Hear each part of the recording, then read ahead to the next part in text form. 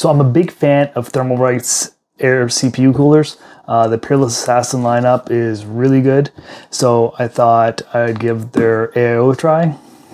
It just showed up when I was cruising through Amazon, saw it, and I was like, what the heck, might as well give it a try. This, in the US equivalent, the Peerless Assassin can go for around 40 bucks. This is going for around 60 bucks. So for $20 extra, you can get a water cooler for your CPU. It's a white RGB 360 millimeter cooler. The actual name of it is the Frozen Prism 360 White ARGB. So we're going to test this in it's a 7000D, Corsair 7000D with the AMD 7900X. So it's a fairly hot CPU. I have no doubt it'll be able to handle gaming and all that, but I'm curious how well it will handle the 7900X with Cinebench R23 max core utilization and go from there. Anyway, I'm hoping it doesn't disappoint. So far, they have been by far the best bang for your buck that you can get. $40 for a dual tower air cooler that's on par with like Noctua. That's a sweet deal. So hopefully their AIOs bring the same kind of performance, but performance price. So we'll see. As the name suggests, it's white. It has ARGB on the fans and on the cooling block. Ironically enough, all the fans come pre-attached to the radiator, so that takes one step out of the process of attaching that, which is kind of nice. And the other thing is kind of different from the regular fans. If you buy, these are really great as well. You can get 3 ARGB fans for like 15 Canadian dollars. These fans for power are all daisy chained. You can daisy chain them together, so they have female and male connectors. For some reason on here, it doesn't. It just has the female connectors. So they supply this little connector here, so you can plug all of the, all the power connectors into here, and then use the one fan connector that's on the motherboard.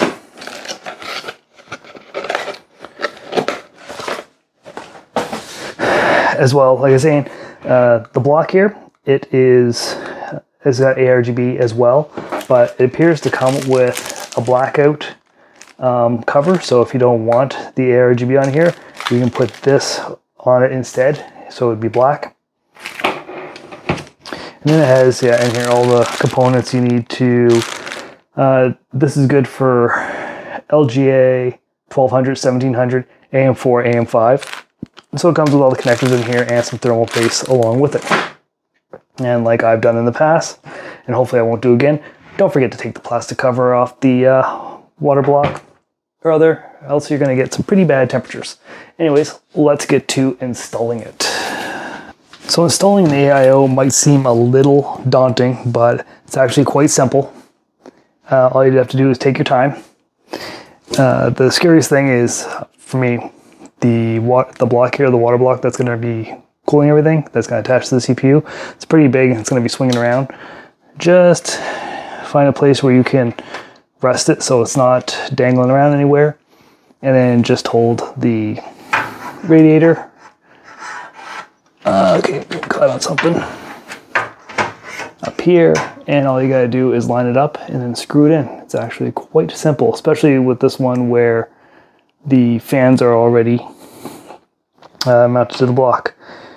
What I recommend doing is, the first thing is we're going to put a screw in on each end in opposite corners, just so it holds the radiator in place and we don't have to worry about it kind of sagging in any one place and bending anything.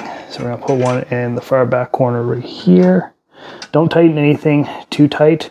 Just make sure it's snug, because you might have to move it to line it up with some of the holes. And we're just going to do this one. And it's just going to go in nice and not snug. It's going to still be very loose, because I can still move this around if I need to. And then from there, just screw them all in. Again, put them in not too snug. That way afterwards you can move it around and line everything up correctly if one of the holes are covered or anything like that. And then after you get all these in loose, then go around and tighten them. There, now that I have them all in loosely, I can tighten them up one at a time. Again, don't do too tight, you don't want to strip anything. Alright, let's take a look at the instructions and see what hardware we need to install the mounting brackets. So,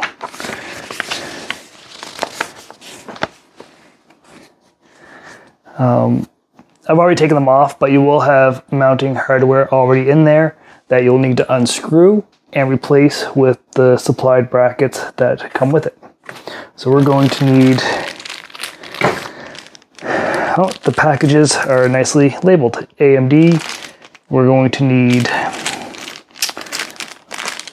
O, and where's D? And D. And it's saying, it doesn't say, I don't see it on here, but we also need these plastic risers. It's shown here, but it's not labeled, and they're P. So everything's in the bag that we need.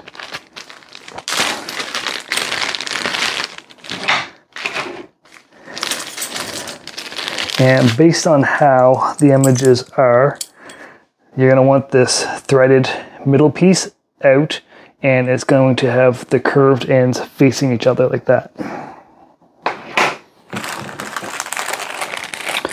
So these little plastic risers, if you're more comfortable, you might need to lay this on the back. If these don't stay in place very easily, just tip it on its back, and it'll be a lot easier to keep them in place.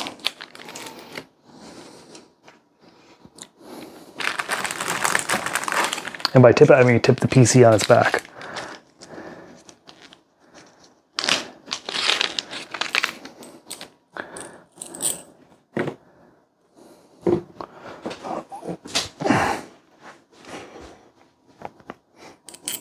I'm just going to lightly thread one of these in, and then I'll be able to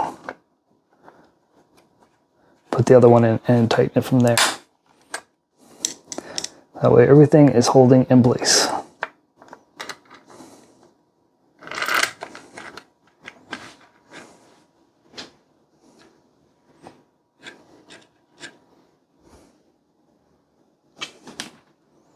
A little closer.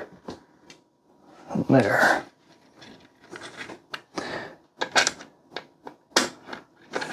I don't like to tighten any one side all at once. It's always good to go around, tighten everything until they're just getting snug, and then tighten it the rest of the way, just in case something's off. That way you can still move things around.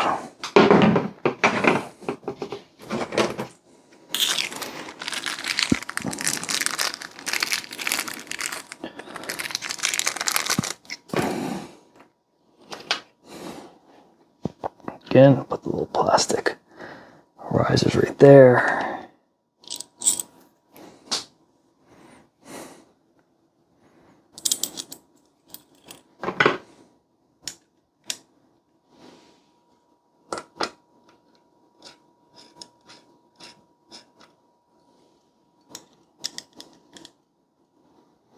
And a magnetic screwdriver is your friend.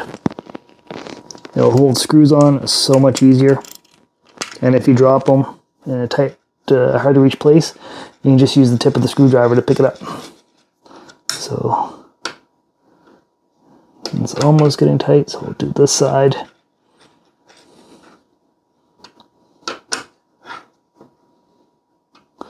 Again, not too tight, just snug. You don't want to strip anything, especially on an expensive motherboard.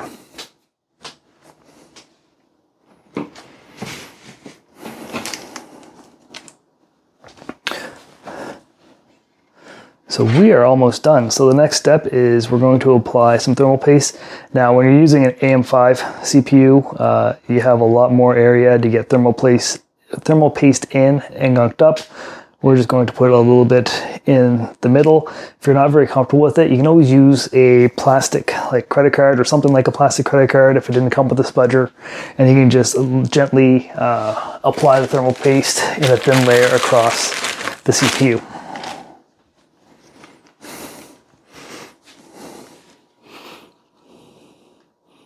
I like the X marks the spot pattern.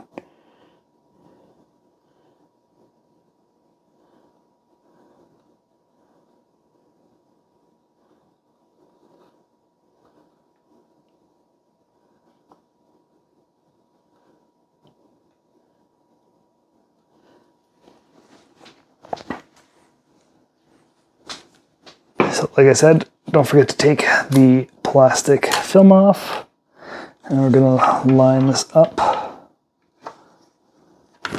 and screw it on.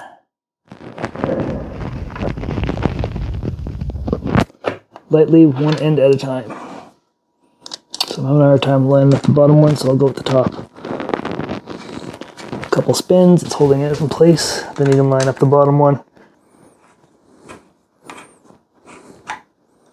There we go. When it stops wobbling around, you'll know you have it. So just do it a couple turns. Top, a couple turns bottom.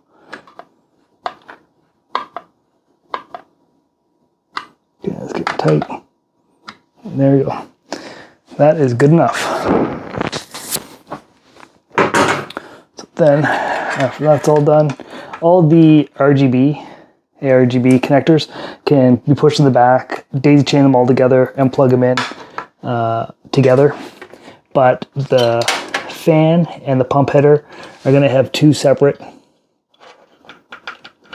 connectors here. One is CPU OPT, that's for the pump header, and CPU fan is for the fans. You're going to have to put those all together. Oh wait, no, I don't think I will be able to push these. I might just have to. Not gonna fit. Oh no, okay, so that fit all the way around. Nice.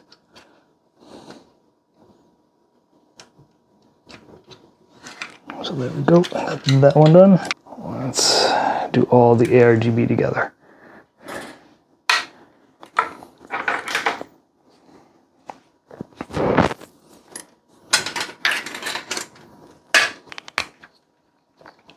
Make sure I take all the plastic covers off so you can access. This is going to plug into the header, and this one says GDV. It's got 3 pins, and it looks like there's a space for a 4th in the middle, but it's there's nothing there, and it's going to line up with the connector.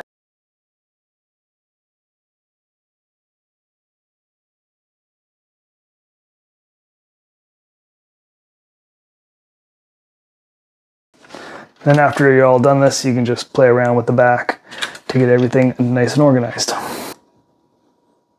Next is going to be the fan power connectors.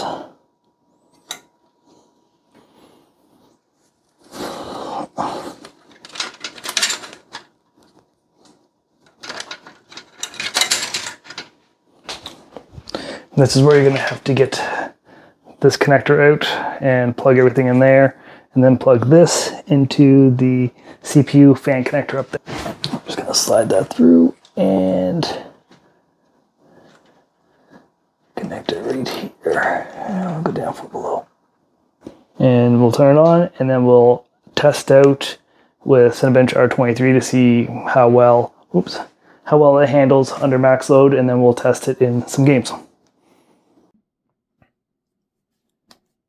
Since I'm actually going to be testing this in the case, and I want to show how loud it can actually get before we start running in the benchmarks, I turned off all of my case fans, and I'm just going to play with the actual fans that came with the AIO to show you how loud it gets at certain points. So right now, thinking that it'd probably run at around 30% when it's idling.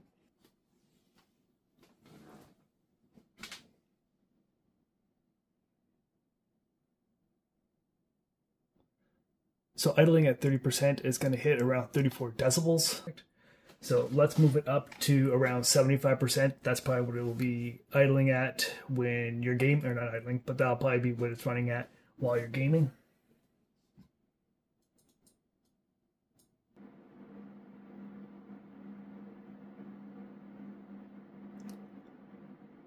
So it's hitting between 46 and 47 decibels, still fairly quiet.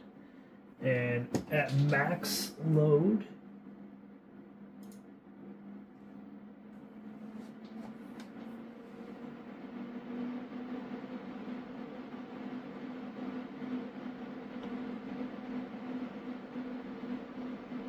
so at 100% we're seeing around 42 decibels. And that's inside the case, so it is going to be muffled a little bit by the glass, so this is kind of what you can expect for noise level. And next we'll go do some benchmarks to see what it actually operates at temperature-wise. So moving on to Cinebench R23 using the multi-core settings, we're really going to test how well this AIO can cool a 7900X. The 7900X is a very hot CPU, and so far the air coolers I've tested have not been doing the greatest job of keeping the CPU cool, but the other AIOs that have tried out have been able to manage around 90 degrees or so. And as you can see here, we did have at one point the die 1 and die 2 sensors spiked to 90.9 degrees and 90.1, but I don't remember seeing when that spiked. For the most part, when I was looking at all the backup to this video, everything was sitting just below 89 degrees. So as you can tell, it's able to cool the CPU enough that it's not going to thermal throttle the 7900X. I think the 7900X has like a 95 degree cap, and that's when it starts to thermal throttle. So we're fairly far off from that temperature. And again, this is all cores, max load, so it's definitely going to generate a lot of heat. So the first game we're going to test out is Cyberpunk 2077. The settings I have is 1080p, ultra settings with DLSS turned on. And I chose Cyberpunk 2077 because it's one of the games that I find that actually utilizes the CPU the most.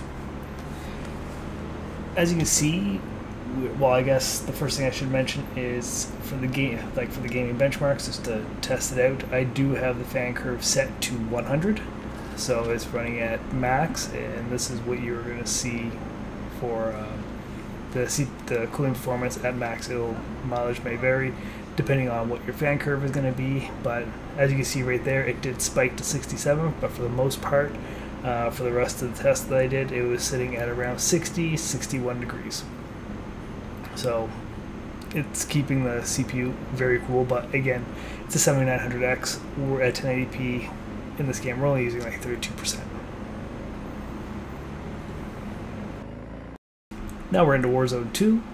Again, 1080p. I have it set to Ultra, or whatever the max settings are in this game. I do not have DLSS turned on. And again, the fan was set to, or CPU, well, it's going to be CPU, fan, or the cooler fans, and the water pump. Everything's set to 100%, so this is the max performance that this AO can do. Unfortunately, I played this game twice back to back. I didn't survive very long in either aspect, but what you're going to see is pretty much a good representation of what was going on. I never saw the CPU temperatures go above 60.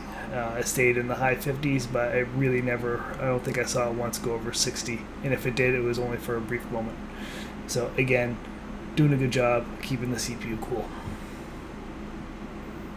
So if you have any questions, comments, please leave them down below, like the video, and subscribe to the channel. Have a good one.